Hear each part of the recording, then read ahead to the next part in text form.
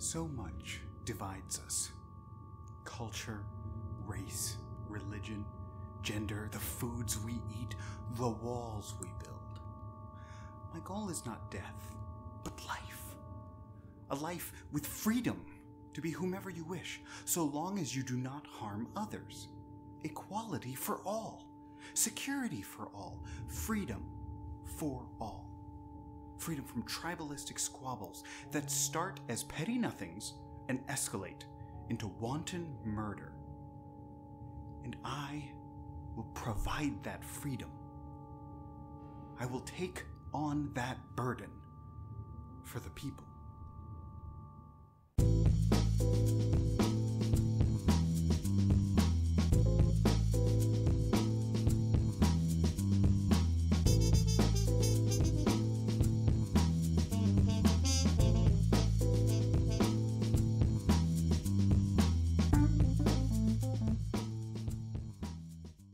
Maybe I am the villain in your story, but I am the hero in mine. Sean Mehta. Who's the best villain in the Marvel movies?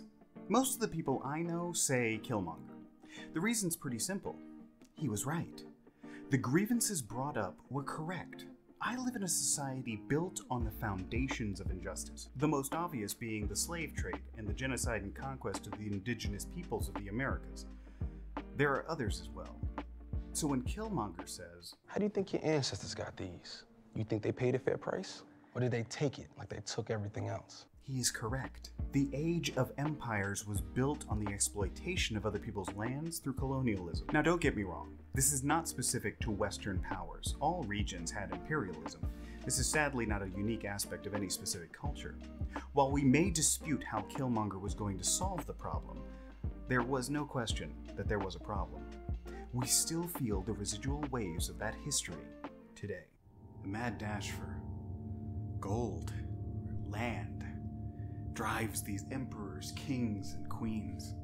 They take from their own people, they take from other people, enslave and strip whatever has value from others based on the might of their arm and their willingness to kill. And they will continue to send others to kill, to preserve or grow their own wealth. This system rewards murderers.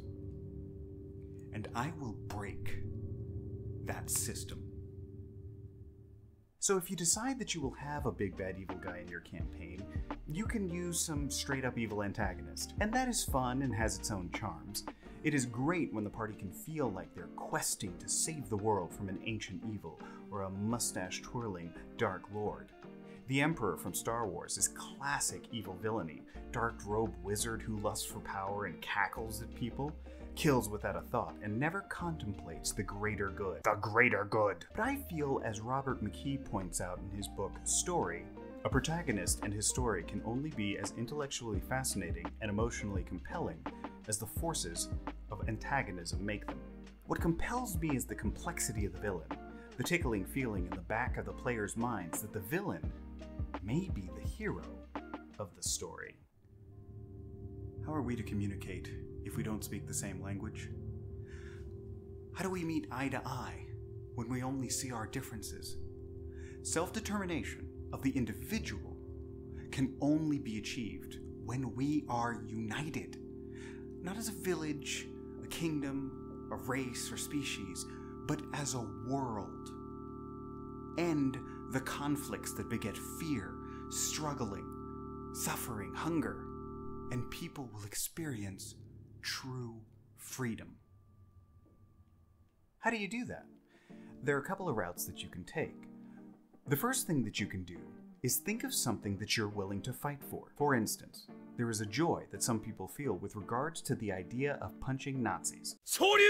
I remember having joking discussions with my father as to how World War II shooters were great because you were just offing Nazis, which is basically the least morally objectionable avenue to engage in a massive amount of killing that you do in a first-person shooter. I mean, if you're gonna kill a bunch of video game bad guys, the ones who are literally attempting world domination and genocide, seem like prime candidates. But as a parent, I also think about my kids. Would I fight for them? Absolutely. Tooth and nail. Would I kill for them? I could definitely see circumstances where I would.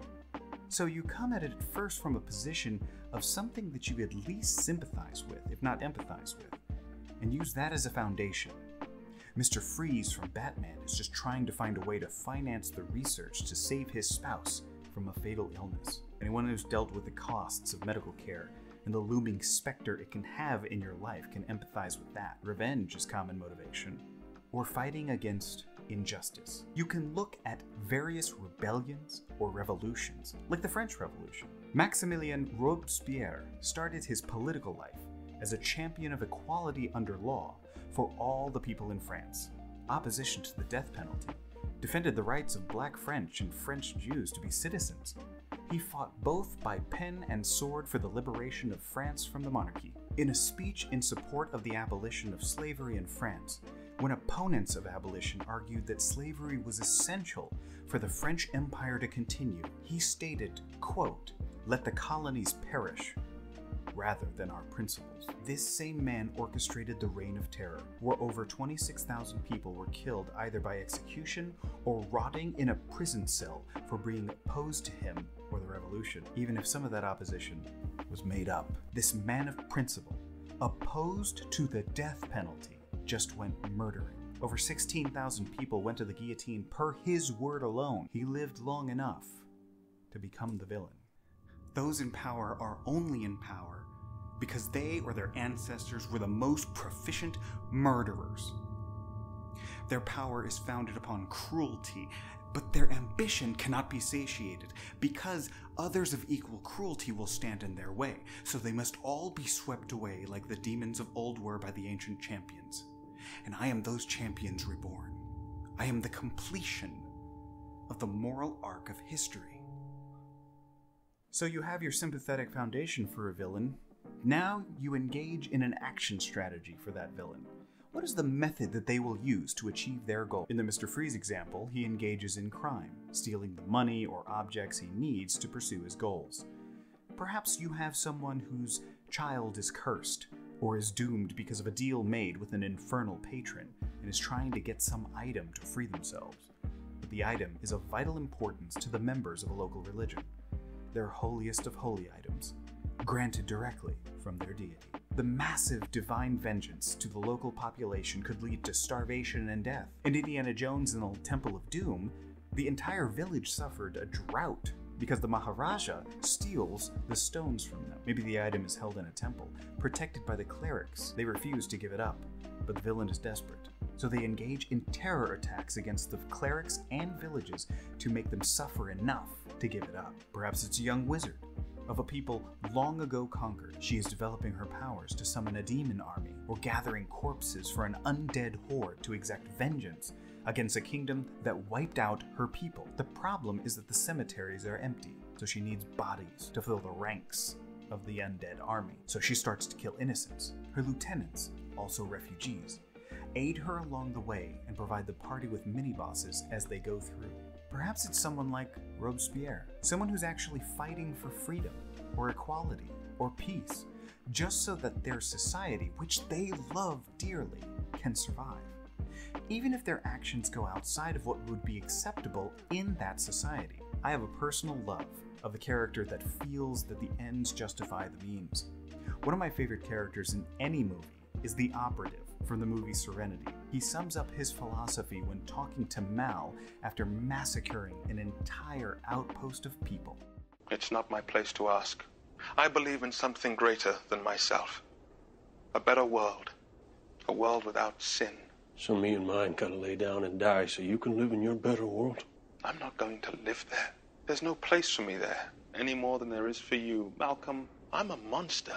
What I do is evil. I have no illusions about it, but it must be done.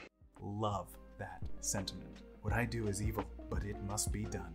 That is the justification. They do evil so that a safe society can endure.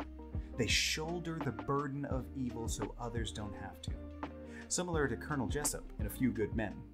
I want the truth! You can't handle the truth! Son, we live in a world that has walls, and those walls have to be guarded by men with guns. Who's gonna do it? You? You, Lieutenant Weinberg? I have a greater responsibility than you can possibly fathom. You weep for Santiago and you curse the Marines. You have that luxury. You have the luxury of not knowing what I know, that Santiago's death, while tragic, probably saved lives, and my existence, while grotesque and incomprehensible to you, saves lives. You don't want the truth because deep down in places you don't talk about at parties, you want me on that wall. You need me on that wall. We use words like honor, code, loyalty. We use these words as the backbone of a life spent defending something. You use them as a punchline. I have neither the time nor the inclination to explain myself to a man who rises and sleeps under the blanket of the very freedom that I provide, and then questions the manner in which I provide it. I would rather you just said thank you and went on your way. Otherwise, I suggest you pick up a weapon and stand a post. Either way, I don't give a damn what you think you are entitled to. Ooh. Chills. I love this because it shows how righteousness can quickly turn to self-righteousness. It can turn a hero into a villain. You can be nodding along with the character, but then see the inevitable, unconscionable conclusion. This is where you, as a game master, can manipulate the party, because you can actually set it up pretty easily so that the players are rooting for the villain. Maybe they change their minds. Maybe they're fighting against them.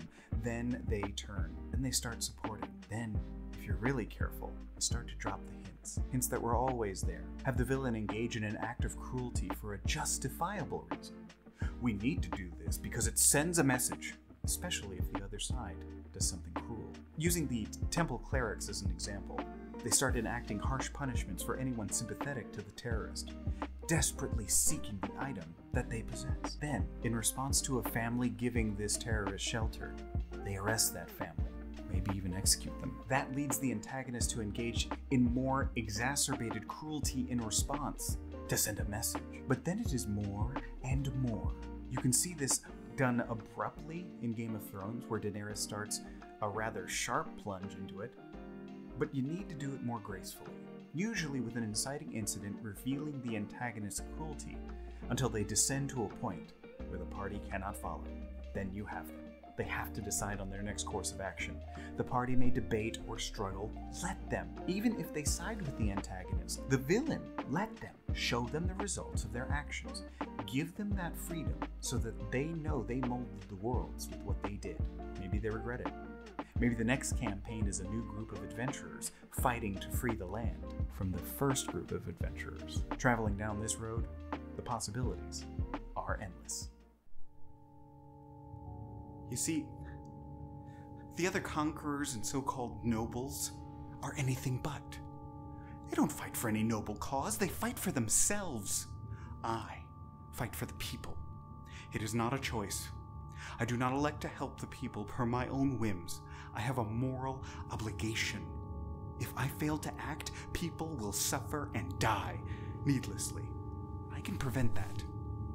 How harsh would history judge me if I sat behind my castle walls and only secured the lives of hundreds or thousands, when I could secure the lives of millions or billions? Those that fight for their ability to remain cruel, to reinforce an unjust system or their false religions or lesser primitive cultures are tragic but necessary casualties to this new future. They will hold on to those things that divide us, but they will fail against our unity. Their futile struggle for independence will buckle and fall against the might of this vision. Sacrifices will be made. Many will perish in the holy fires of conflict. There will be blood on my hands without question. But I will lay myself down on the altar as a sinful sacrifice for this better world, this peaceful world, this world without war.